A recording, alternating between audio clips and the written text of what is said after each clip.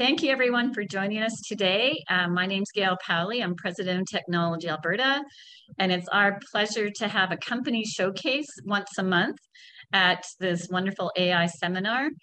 Technology Alberta's mandate is a community that helps support the growth of the tech sector in the province by providing growing tech companies everything they need, including amazing Alberta talent. We want to keep this talent here to grow our companies like Intuit, which has an amazing story. It's a world-class brand, and so pleased to have them joining us here today. So with that, I will turn it over to fellow University of Alberta Computer Science Industry Advisory Board member, Greg Coulombe of Intuit. Over to you, Greg. Awesome. Thanks, Gail. So really happy to be here. So let's get started. So we're going to talk a little bit about some aspects of AI at Intuit, specifically as it touches our team here in Edmonton.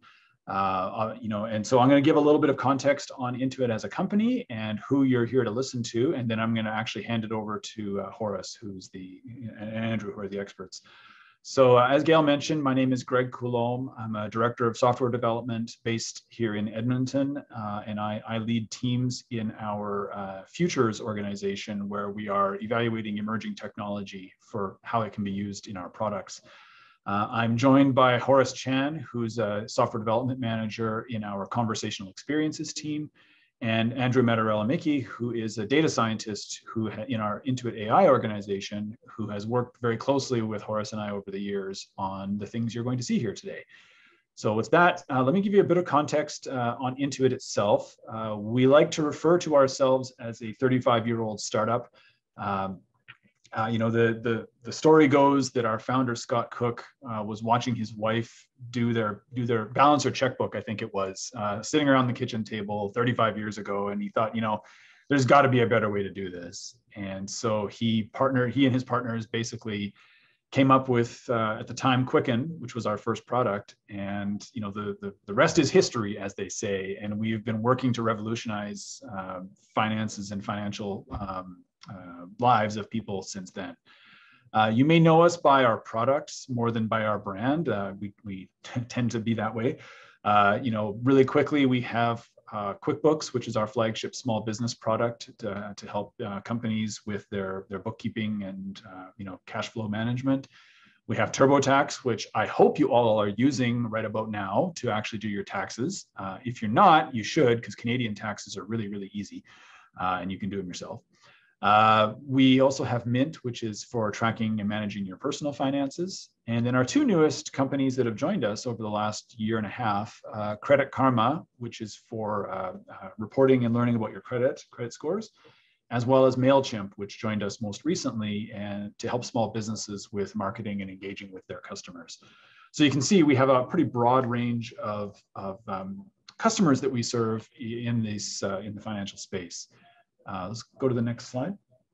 Our mission overall as a company, and I love this actually, is to power prosperity around the world. I like this mission because it doesn't speak to any specific product or specific task that people do or anything like this, but it speaks to this sort of built-in human need to be prosperous. And that, whether that's financial prosperity or other forms of prosperity, we see it as part of our mission to help you be successful in those areas. And so this, it helps all of us at Intuit really feel guided by what our customers need. That's central to how we work. Really quickly at a strategy, I'm not going to spend any time here. Our mission, our strategy, is to be what we call an AI-driven expert platform, where we can actually bring the best of technology and AI together, as well as the best of human expertise together in order to give our customers more money without requiring a bunch of work from them, and to have them be confident along the way. I could spend literally hours, and people have spent literally hours talking about all different aspects of this slide, but it just goes to show that AI is kind of at the foundation of what we do at Intuit, and it pervades everything. And I think what you're going to hear today is a good microcosm of how we're doing that. Really, really briefly about the company, we're located all around the world. We've got about depending on how you count, somewhere between 10 and 30,000 employees or something like this, depending on who you count and how. Here in Edmonton, we are in the Epcor Tower. We've got around 150 people here, representing almost all of Intuit in all of our business units. And one of the things I'm most proud of that I mentioned a minute ago is we are like 25% early career here. You know, people within the first, say, 1 to 3 years of their career. And we've always done really, really well by the University of Alberta, whether it be through co-ops or through new grads. So we love that. You know, we are around the world, you know, well recognized employer. I think we are like the number 2 in Canada. I think the next slide, I think, has some of the data here. You know, yeah, that's right, there it is. So as you can see, you know, in our major places around the world, Canada, the US, India, you know, development centers are very, very well regarded. And so we're very proud to work for Intuit and proud to share a little bit of what we do with you all. So I think with that, I'm going to hand the virtual mic over to Horace to talk about the meat of our presentation today, which is our conversational experiences. So Horace, you want to take it away? Yeah, thanks, Greg. Yeah, so yeah, my name is Horace Chan, and I'm the software development manager for the Conversational Experiences team. And I'm a proud graduate of the computer engineering program at the University of Alberta as well. I'm excited to share with you today the Intuit Conversational Experiences platform and a couple of examples where AI ML delivers benefits for our users. For the Conversational Experiences team, our mission is to develop the tools and technology that enable personalized conversational experiences for Intuit products. We do that by building the platform that powers all the digital assistants, chatbots, and the voice assistant, voice bots for Intuit products, such as TurboTax, QuickBooks, and Intuit call centers. The platform has 3 main pillars: Conversation Designer, a no-code, low-code offering tool for AI training, bot responses, and fulfillment logic that empowers business domain conversational experts to develop and deploy conversational experiences. The second pillar is a conversation runtime. This is the dialogue management, executing the natural language understanding AI models, and executing the designed logic, and fulfills the bot responses with many enterprise service integrations. Finally, there's conversational intelligence. This performs the bot data ingestion so that we could provide the analytics and dashboards to continuously improve our conversational experiences. Now let me show you some short demos of how conversational experiences help Intuit users. First, I want to introduce you to the TurboTax assistant, an in-product chatbot in TurboTax Online that is always ready to answer users' questions. Let me play the video here. In this video, you're going to see the user in the TurboTax product has the digital assistant open on the right-hand side. The user here, Gory, would like to chat with a specialist. TurboTax Assistant can do that escalation conversationally. It first collects a few pieces of information about the user that was not currently in their profile, in case the user gets disconnected before we could connect. Then the user is put into the queue for the next available live chat specialist. She can now get back to doing her taxes or ask the digital assistant another question.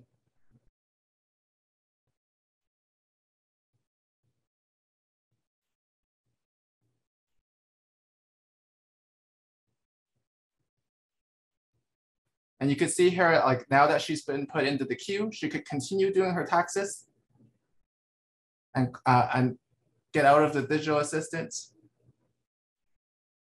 And on the right-hand pane here, a TurboTax Live specialist, Nick, responds to the chat request. This will send an in-app notification to Gory to begin the live chat session.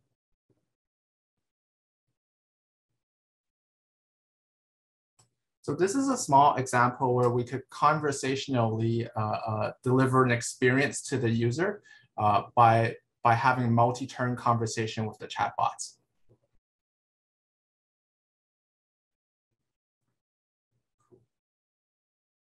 Next, I want to show you the intelligent voice assistant that helps users when they call Intuit on the phone to get quick, personalized answers and route to the best specialist to help. It is powered by the same Conversational Experiences platform. And what you will see in this video is you'll hear a voice call, and on the screen, you'll see the session transcript of the voice call, as well as on the bottom, some bang boxes on some explanation of what's going on during this voice call in the back end. I'm gonna play the video now, and it has a voiceover. Let me know if you can't hear it well. Thank you for calling Intuit QuickBooks. This call may be recorded. I was able to find an account using the number you're calling in on. Would you like me to use this for our conversation today? Yes. What is the name of the company that you're calling about today? Test company. Please tell me your first and last name. Greg Coulombe. If you need to speak with an expert, sign into your QuickBooks account and select the help icon on the top right. This is the only way to reach an expert. If you stay on the line with me, I can quickly give you steps and answers our experts use so you don't have to wait. Say, purchase a product if you'd like to purchase something. Otherwise, please tell me in a few words how I can help you today. I'd like to change my credit card number. I have some information on how to update your payment method. Would you like me to send this to you? Messaging and data rates may apply. Yes, please. Should I send a text message to the number that you're calling from? Yes. All right, I've just sent you that link. Is there something else I can help you with today? No, thank you. Thank you for calling. Have a great day. Cool. Now that you've seen the products in action, I want to dive a little deeper into how it works. When the user John chats with QuickBooks Assistant via our web, Android, or iOS clients, the message gets sent through a bidirectional messaging service that handles many types of rich message protocols and provides persistence for both the messages and the conversational context. Then the messages goes to a dialogue management service, which will use natural language understanding models to classify the intents and extract the entities from what the user said. Once we have the intent and entities, it executes conversational logic to fulfill the response with data from APIs and custom AI models. These logic and response and fulfillment were offered by the no-code, low-code conversation designer tool. And finally, the fulfilled bot message is sent back to the user. It's important to note that, when we can't match a user utterance to a pre-trained, pre-offered intent, we call that fallback.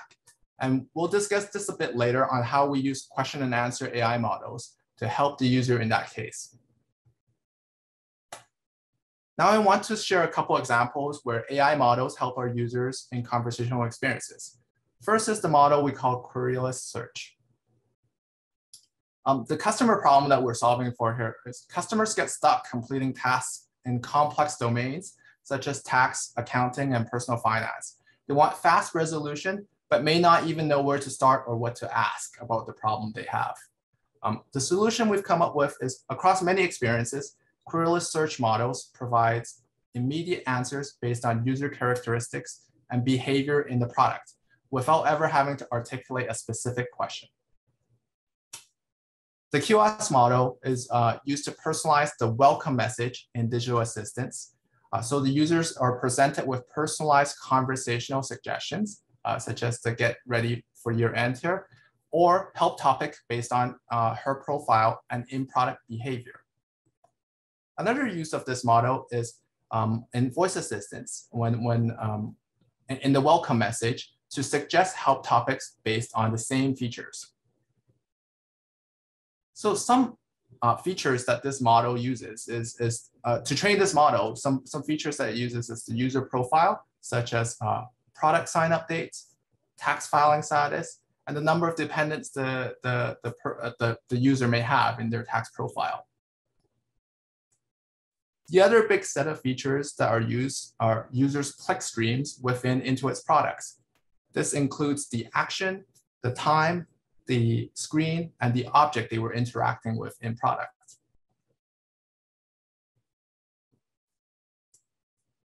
The model architecture is a deep neural net model leveraging LSTM for the clickstream features, concatenate it with a dense layer for the user features in order to rank the articles, the relevant articles for that user. Finally, the querulous search model can be generalized to many different use cases, such as predictive self-help search, voice assistant, and digital assistants. This allows Intuit to leverage the investment to optimize, scale, and operate this model and deliver our user benefit in many products and services. And this is one case where in production, like it's really important that we could generalize and scale these models to highly leverage them, highly leverage the investments. Next, I want to share the question and answer model. The problem we're trying to solve here is customers ask the digital assistant, voice assistant, ask a long tail of very diverse questions. Previously, this is solved by either offering additional conversational content per topic that the user wants to talk about, or presenting customers with search results that they have to click through and find the answer. The solution we came up with was to provide relevant inline answers to customers' questions automatically without manual offering by finding and displaying snippets from relevant articles.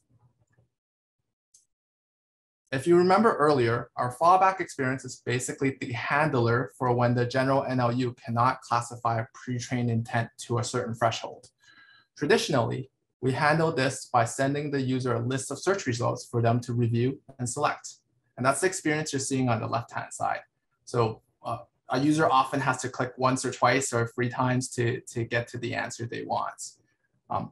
With the question and answer model, we can search the top most relevant article and provide the most relevant snippets of article text inline to the answer, inline to the user, without the user ever having to leave the digital assistant experience. And that's what you're seeing on the right-hand side, where there's an inline answer powered by the question and answer model. I want to share with you a little bit of how Q&A works under the hood. First, we get the fallback question in the form of a customer utterance. Then we perform a search of the FAQ articles that we have and match it to the best match questions, match the user question to the best match question. And if that search confidence exceeds a threshold, then we proceed to find the highlights, the snippet highlights matching the article body to snipping the article body with the relevant question. And again, if that if that snippet reaches an overall confidence that exceeds our threshold, then the snippet is presented to the user. Otherwise, it falls back to the search API to prevent the search experience to the user. At first, the first task of searching for the most similar question, in this case, the user asks 2-step verification. We perform TF-IDF on it to match it to the article questions that we have in our database. And these are many thousands of FAQ questions that we've collected that are expert created. And we retrieve the top 10 top X articles that have the most relevant question match. On the next step, how do we rank the most similar questions after retrieving the top N articles? Remember, an article has a question and an answer. So we perform BERT. We use the BERT transformer on it and choose the best article based on the, matching to the article text now. Choose the best article using cosine similarity. And finally, how do we choose, once we have the article we have in mind, how do we choose the best snippet from that article? We perform bag of words on it and find the most contextually similar sentences on the snippets. Finally, I want to touch briefly on how our AI routing models are leveraged in the voice assistants. The customer problem we're solving here is customers call Intuit on the phone and have to go through a long series of questions. I'm sure all of you have experienced it. They ask you your name, phone number, accounts, products, and what are you calling about today? Before finally getting to the answer or a person that could answer your question. The solution here is to answer the user's questions quickly by predicting the user's situation. And from a high level, the key challenge on the phone is that we know very little about the user that calls in. And at Intuit, one user can have many accounts, and one account can have many products. That's why that's why our call center systems ask you so many questions before getting to the answer. So the first challenge is really to predict the user's accounts and product they're calling about. Here, we use a mix of heuristics and models that leverage call automatic number identification, also known as caller ID, mixed with their user profile data, support case data that they were previously calling about or had other cases open, clickstream data to predict the user's accounts and product, and present it via voice for users' confirmation. This is not a means of authentication, but rather it's identity prediction to get user to the right solution and or support agent faster. And now in the orange, like in the problem prediction phase, we leverage the queryless search model that I described a bit earlier to suggest personalized topics of interest that users may be calling about. In the solution prediction, we use a mix of the question and answer model and search to provide quick self-help that remember that we could text to the user on the phone to see if that article serves their needs. And finally, while I didn't show it in the diagram here, after solution prediction, we leverage a custom NLU intent classification model for the user to classify the user's self-reported problem, to route the user to the most relevant product specialist or expert to help answer the question. With that brief overview of how conversational experiences work at Intuit and some AI models that power those experiences, I'll pass it back over to Greg. Thanks, Horace. Yeah, we got through that all pretty fast, actually. We're gonna have lots of time for Q&A. So I just wanted to wrap up the presentation here today. You know, as with any time that we are talking to folks from the university, we love to talk up a few of the job opportunities we have here at Intuit. So I can't let the opportunity pass by. So we have a few different areas where, you know, we're hiring for people specifically in our Edmonton office. If you just want to go to the next slide there, Horace, I think we can talk through a few of those. So as I mentioned earlier, we've got representation from a wide variety of teams here in Edmonton. You know, I know Horace's team is looking for software developers to help actually build the platform that he was sharing with you here today. If you or somebody you know is interested in conversational experts and platforms like this, you know, should definitely reach out. My own world is, as I mentioned, a technology futures world, and so we're doing a lot of work on, you know, data and AI-driven experiences. We're doing work in 3D with augmented reality and virtual reality. And we're also doing a lot of work on crypto technologies as well. So if anybody is passionate about those areas, you know, we're always looking. And then finally, you know, the majority of the people here in our Edmonton office are actually working on our QuickBooks Online product. And so if you're passionate about helping small businesses actually run their business and are a full stack developer, again, please reach out. You know, we would love to have you here at Intuit. And so I think with that, we have lots of time for questions. So let's open it up and have a chat. Outstanding. So Horace, if you can stop sharing your screen, then we can perhaps see some people. Actually, see. It's nice to see. And Bruce had a couple of questions. We can start with Bruce. Yeah, I posted them online, but the conversational assistant platform looks really interesting. Is that a tool that you produce that third-party people can access, or is that just an internal tool? Yeah, it is a platform that we've built in-house here, and that's great that you asked. Like, like we have thought of externalizing it in the future. Currently, it is internal only, but like if there's interest, like we have thought of, there is the thought of externalizing it. Maybe there's probably work before we can externalize into the public. One or two things probably. Yeah, one or two things. Okay. Yeah, for sure. So, I mean, it works pretty well. I mean, I'd love to see the architecture, and because I'm working on my own bot architecture, and maybe we could collaborate. But seem like it'd be interesting to see how you handle some of the logic. And you didn't really show any of that in the examples. I'd love the BERT example, though. I thought that was a great thing. My question about the BERT, about the BERT was, first of all, can you do problem prediction using that same technique, or how do you do problem prediction? And then, but a kind of a related question to that is, well, actually answer that question, then I'll ask my other question if no one else is asking questions.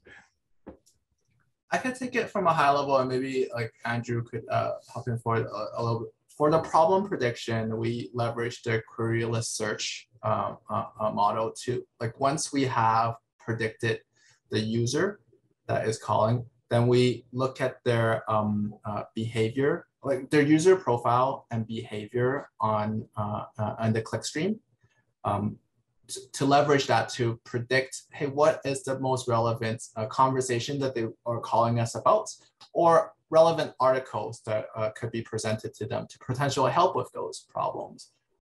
Andrew, do you have anything to add? Yeah, I think I also, our approach to problem classification is not a all or nothing thing. During the user journey, we're learning more and more about the user and what their question might be, and sort of narrowing down the exact issue or question they might have. And a lot of these models will sort of pass off to each other. So we have this queryless search model, and the whole point is you don't have to type in anything. We know things about you from your behavior.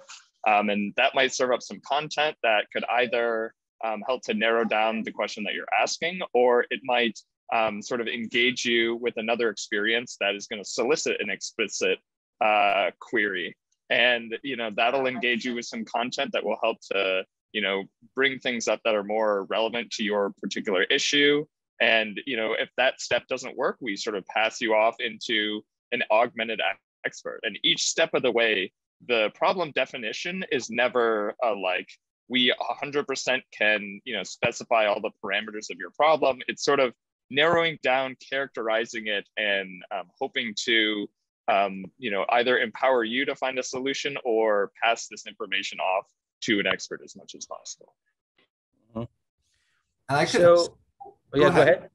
Oh, I could add color to your first point on the architecture. The funny thing is I cut a whole bunch of those slides from this deck because I thought of time.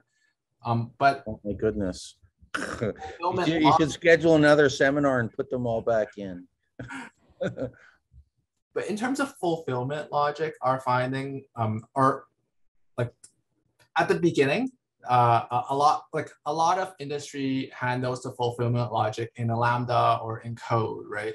What we found was the engineers or the developers became the bottleneck of coding that like fulfillment logic, and we weren't necessarily the business domain experts on that particular conversation logic that it needed to be offered, right? So so we came up with our principle of empowering the business domain expert designer to code up that rudimentary logic in a no-code, low-code fashion, powered by that CUI designer tool, so that they're fully enabled and not bottlenecked by a team of engineers where you're writing the specs in a Jira, and then the engineers coding up that logic in a Lambda or in a step function, something like that. So I think that is one of the highlights of the architecture, that it is a no-code, low-code platform that allows business domain experts to power these conversational logic. So in that conversational logic, there's like you have all these intents. Do you register intents, and then you register your responses to the intents, and this, so it's all kind of like dialogue oriented rather than me writing the lines of code. Like I do the whole thing through a point and click interface, basically. Is that sort of the idea? Yeah, pretty much. So in this tool, you could define, define the intents to train an NLU on. But once an intent gets classified, then you could code a series of logic, right? Of, hey, is the user in Edmonton, or did he talk about the Oilers 2 turns ago, right? So you could perform logic on conversational context, as well as enterprise API data. Like, did this user file for taxes, and did they get a refund that's positive or negative, right? Like that might all control the conversational response. And we found that those business logic is actually better done by the business domain person rather than a general conversation AI team. We do have another question in the chat. Just quickly, Alex, if you want to ask it, feel free. Otherwise, I can just read it. I think Horace, you can see as well. So, go ahead, Alex. Hello. Sorry, I don't know. Yeah, I was curious about, well, two things. They're pretty separate, I guess. One is like, what sort of conversational experience, like challenges are you looking to tackle from here on out with the platform? And the other question I had was, while developing these conversational models in particular, was there some technique or a version that you guys upgraded to that was super notable, like a sort of like aha moment where performance metrics really shot up? Or was it always just kind of like a linear, incremental approach? Like there wasn't a silver bullet at any point in time that really like kind of changed your guys' perspective about how to develop the product? Yeah, no, thanks for the questions, Alex. Let me take a first crack at the first one. The challenges that we want to tackle in the future, there's multiple. I think on the experiences side, we want to deliver more do-it-for-me, like task completion type conversations, kind of like that elevating to an expert flow that I showed you in the TurboTax assistance demo. We want to do more of that and have less of it need like manual coding of offered experience, because like anytime we do like a deeply personalized funnel like that in conversational experiences today, it does take a material amount of effort. So we want to come up with a framework or automation that could help with task completion, maybe leveraging knowledge graphs or something similar. The other challenges we want to tackle is the scaling of these conversations, scaling and reuse, right? Modularity within conversational skills, and re-leveraging a module of conversation that has logic, has a conversational context, and be able to be used in multiple bots, multiple places, and in a seamless way so that users don't even perceive these are modules. So scaling the bots a bit. On the second one, the aha, for me, I think the Q&A model was an aha, but like at the beginning, we had a hard time handling that long tail of diverse questions. Like we handled the first 70% of user questions that were fairly condensed really well. Like and we could accomplish those tasks. But the long tail was hard for us, and the power of Q&A and some of the recent advances in AI like BERTs really delivered on some business successes here. I'll also enlist Andrew and Greg. Do you guys have anything to add? I'll share my biggest aha moment. Sorry, go ahead, Greg. I raced in, sorry, man. Yeah, the biggest aha moment I had was actually a customer-facing outage that we had in the first few months of actually operating these bots. This is a few years ago. we had a service, it was called Personalized Answers, where essentially it would do a lookup of an answer somebody had written for a different purpose, and it would present it on the screen, very much like Horace showed that inline answer. And that service crashed at one point, and our contact rates into our call center went through the roof. It was about a 20% increase, I think, in contacts into the call center. And the only thing that had changed was we had gone from this nice inline answer to now back to the search results. So the customer didn't really even know there was anything wrong, but they had to go through the search results and find their answer. That fact, it was a total accident, but it was a really happy accident, because it helped convince us that actually this whole business of providing the answer inline in the bot is a game changer, actually. And so that's why we invested in the question answering model that you see here today, and it has proven to be very effective for us. It just goes to show that making the user do the work is probably not a great idea, and tends to work well otherwise. Yeah, I'll answer the question about conversational experiences moving forward. In terms of the machine learning horizon, I see a comment here also about massive pre-trained neural networks like GPT-3. Certainly that's the direction that the natural language space is going into, is starting to use these very large pre-trained transformer models. I would distinguish between models that are used in a generative capacity. So models that will use previous text that they've seen billions and billions of lines of from publicly available text and from the internet, and just sort of de novo creating new sentences on the fly. I think there can be some challenges in terms of providing those in a customer-facing way, because their behavior can be unpredictable, and they are at inference when in real time when you're presenting content to customers, they can be a little bit slow.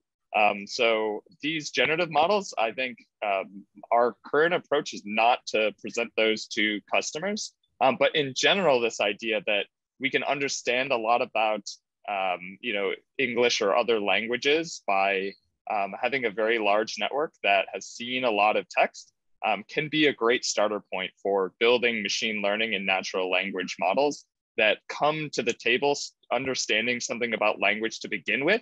And then we can really target them and focus them in ways that solve specific problems for our customers that aren't so open-ended. So definitely to your question about these large pre-trained models, they're becoming more and more in use at Intuit and in the industry at large. And I think they're going to be a part of the future. And so because they're very large, there are challenges in terms of providing them at scale and providing them with good latency guarantees.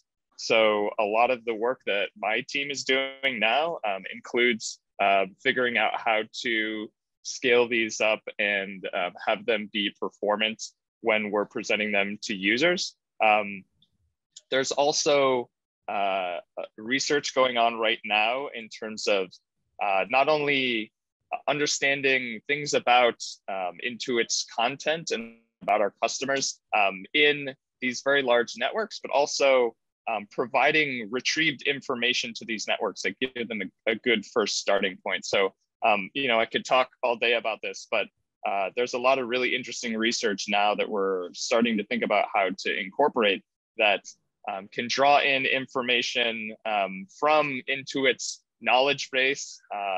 Horace talked a little bit about graph representations, but in general, having a symbolic starting point, so an ability to pull in information that we already fully understand that's not buried somewhere in a network, using that as a starting place to have more confidence about what we're going to present to users and to provide a better experience so that our customers are getting the content that they need that's in a more sort of perfected and more appropriate manner. So there's a lot of research understanding these very large, like GPT-3, generally what are called transformers or pre-trained networks, and providing them in a way that's fast and really polished for the best customer experience. Yeah, there's a lot of research happening here. We're going to be doing some work with OpenAI. I see, Bruce, you also asked about neurosymbolic reasoning. We do have a an AI research team that's going to start working and looking more at hybrid AI of this kind to see how. We don't have any answers. It's not showing up in products at this point, but it's the kind of stuff that's around the corner. Outstanding. Greg, could you tell us about the origin story of the Edmonton office? Oh, sure. So yeah, we started here in Edmonton probably, oh man, time flies. It's got to be 25, 28 years ago, something like that.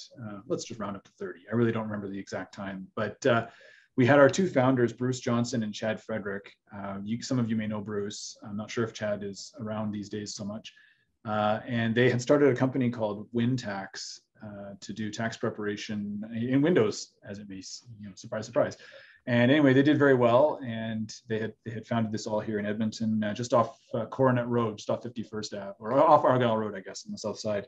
And they were acquired by Intuit, 90 something, I can't remember, 98, 99, something like that. And the rest is history from there. The cool thing was that actually Intuit sort of got the Edmonton office as a side deal. So Intuit was actually in the middle of acquiring a company called Chipsoft that produced the TurboTax product in the United States. And Chipsoft was actually in the middle of acquiring WinTax here in Edmonton. And so the story goes that there was literally negotiations happening in conference rooms side by side. And so when it was all said and done, it's like, yeah, congratulations Intuit, you bought Chipsoft. And oh, by the way, we have this little office up in Canada. And since then, things have taken off. And of course, the entire product line is now running in Canada, and it serves as a great market for experimentation for the rest of the company. So yeah, it was a good question. It's always a good story. And of course, people like Chad and Bruce are awesome characters, and, so you can always get the history from them if you need it. Outstanding. And that office, you've grown to 125, which is outstanding. So yeah, we've had our ups and downs. Yeah, we've had our ups and downs. We've, and a large part of that growth has come, well, the growth in people has come from U of A mostly. Most of us are U of A alumni. A few comp bench folks, a few CS folks, a bit of everything actually. From the company side of things, the growth has come because we've done an excellent job of delivering for our customers in Edmonton. And we've built great teams who keep the customer at the center of what we do, which is what Intuit does. I mean, everybody at Intuit does that. But we have always executed extremely well and built a very strong reputation within the company. The leadership knows when something needs to get done, you can give it to the Edmonton team and it's going to get done. So we've been very proud of that. Outstanding. Russ, did you have something to add? So first, great conversation, great presentation. I missed a little bit in one part when my computer winked out, but you kept talking about evaluation measures. What are your evaluation measures? Is it customer satisfaction? Is it driving customers certain places? Is it the speed of responses? How do you decide that this is better than that? Yeah, I could take that. Sure. At a high level, it is in the CUI domain. It is getting the user the information that they need to proceed with their tasks, right? And there's multiple measures of that, and one way we measure is like, hey, did the user finally have to elevate to a human expert to get them the reason the solution they need, right? Yeah, so that's one measure of it, and also like engagements is another common measure of how the bots is performing. I love that question though. It's a deep question about how do we understand this latent idea, which is like giving the customer what they need and helping them, to power prosperity, right? In the end, there's this higher level goal, and the different concepts kind of percolate down into what we can actually measure. And sometimes it is a moving target if we find better ways to capture this concept about the customer. But yeah, you're right. Horace, I think, outlined a bunch of the really good ones, but we'll innovate internally on finding good measures to be capturing this experience for the user, the customer. Things like a user didn't know he needed this, and now he does, would be another thing. And you can go too far and get overselling. I don't mean you're doing that, but just can you figure out what the customer wants, what the customer thinks he wants, what the customer does want. There's also issues of Yeah, you get the answers in 5 queries rather than 10 queries, right? So lots of different things. Totally. I can mention being subtle. Totally, and you're triangulating across these different measures. So, Yeah. you know, some of them will give you information on, you know, explicitly stated preferences, and then there are implicit preferences, and then there are, you know, like if you provide content to someone which drives engagement, are you driving engagement because that's useful content, or are you providing kind of clickbait articles that people will click on, and then they're still struggling within the product? It doesn't really resolve their issue. And, you know, all of these can, you know, kind of inform the overall goal, which is, are you solving the problems that you want to solve and get the tasks? In fact, I think this is a nice tie-in over to Greg. This sounds like something a product manager would help define, you know, knowing that the market and what the customer is looking for and how patient they are to finding something versus hearing everything versus hearing, you know, the one targeted answer. We want to talk about that and product management at Intuit.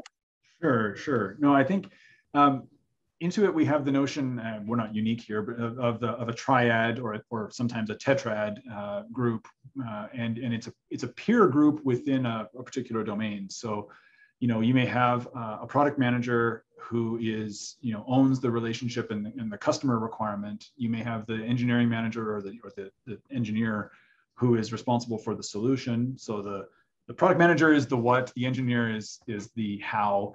You know, the engineer works very closely with the data scientist who figures out, you know, on the specific areas for the AI side of things. And then, of course, you have your experienced designers. And so that tetrad of 4 kind of move as a herd, if you will. And they, you know, at Intuit, those teams will own a particular set of customer problems and work together, you know, hand in hand to actually deliver against that. So, you know, the nice thing is, as a global company, we actually have people spread all over the place who can partner together on a day-to-day basis to actually do this. So in the case of what Horace and Andrew have been talking about, I mean, we have product management in, you know, the Bay Area and in San Diego. We have, and of course, a bunch of others. We have our data scientists mostly in the Bay Area. We have engineers in Edmonton. Like, you know, it's actually great, and you get to, you know, a large diversity of opinions and thoughts in these areas. Outstanding. So, Sorry, go ahead. No, go ahead, please. Okay. Another question in the chat about your origin story was through an acquisition. Is Intuit looking to make more acquisitions in Alberta? Do you see anything you like? Is that something that your team hears about, or how do you scout for that, or can we make suggestions, or how does that work? Yeah. So, so first off, I definitely can't talk about it because that's like the most secret thing we have is acquisitions. But the general, I get involved in those things a little bit. To answer the question, we do have a venture capital arm. It's actually relatively new, and so. I don't know a whole lot about it. I'm not really in the kitchen on that one, but they do make targeted investments in companies. Our general acquisition strategy is to look for companies that can make a material acceleration in our goals, right? You saw the goals there around, you know, AI-driven expert platform, more money, no work, complete confidence, those kinds of things. If there are companies that can literally like catapult us forward faster than we could build something ourselves, then those become really top priority acquisition targets. You know, beyond that, in terms of specifics, I can't talk about that. Not that I know. By the way, it's not that I'm withholding you guys. I actually don't know, because they again, even within the company, even within senior leadership, those things are held very close. Outstanding. So, of course, we love building large tech offices and bringing our talent across Alberta tech companies of all sizes. But do you see much, you know, people from the Edmonton office moving over to other offices and vice versa? You know, life at Intuit. If someone goes from U of A, goes through your doors in Edmonton, what does the world look like for them? It's pretty wide open. You know, obviously, pandemic notwithstanding, Intuit is pretty welcoming of teams that are distributed. So you can have people that are based in Edmonton that work, you know, like for example, my team now I'm leading is actually all based in the Bay Area. And so I'm a senior leader based in Edmonton, leading teams, again, mostly based in the Bay Area. So that totally happens. We do see people relocating within the company fairly regularly. I don't always love seeing that, especially when people leave Edmonton, but it's good, right? It's spreading the talent out. And so it's actually very common to hop onto a meeting with colleagues in the US, for instance, and it's like, oh yeah, I remember you from Edmonton years ago. You went off and did something over here. So, there are actually a few people. I know there's at least one vice president in San Diego who used to be based in Edmonton. We know there's senior leaders at the director level, and again, who have relocated. Sometimes for personal reasons, sometimes for career reasons, a bit of everything. Occasionally, we do see some people from the US coming to join us here in Edmonton.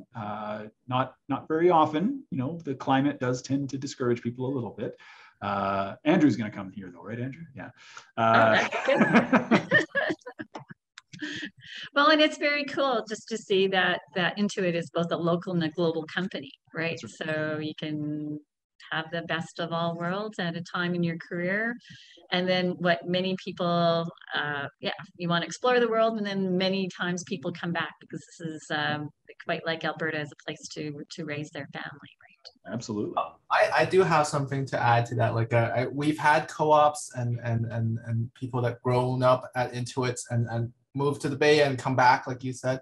I'll share a personal story. Like I'm a U of A grad, and this has been my only like pro job, and I feel like working at Intuit, I've been able to get a bit of value at home here in Edmonton, and it's allowed me and leaders like Greg have given me the opportunity to grow up, starting at desktop, starting at the basement of web, applied AI, and then that led like in image capture stuff, and now in natural language understanding stuff. So that's an opportunity. Like internal mobility is highly encouraged here, and I've taken well advantage of that, and never leaving home in Edmonton here.